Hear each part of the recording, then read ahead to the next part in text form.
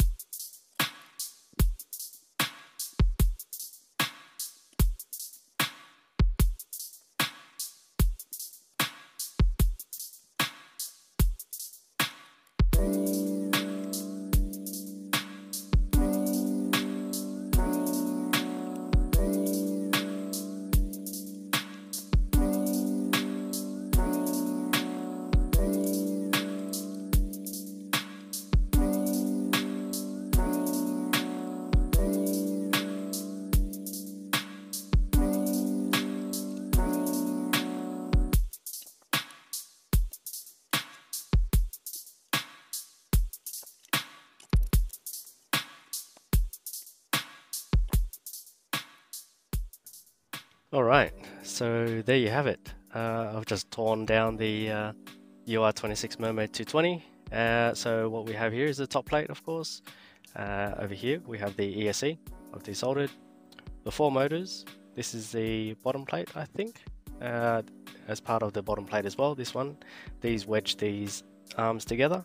As you might have seen, these press nuts aren't really pressed in to the carbon fiber, but I guess it's okay. It kind of clamps it all together on the arms. There isn't a key that locks these together. I think the ends of these corners of the arms lock together. And over here we have the flight controller, which we will be using, the VTX. There you go. It is a Cyclone XF5804 Pro. Looks like a V1.3, I think I can read on that. The antenna, the standoffs are still inside it. Thought I'd just leave it in there, it was easier.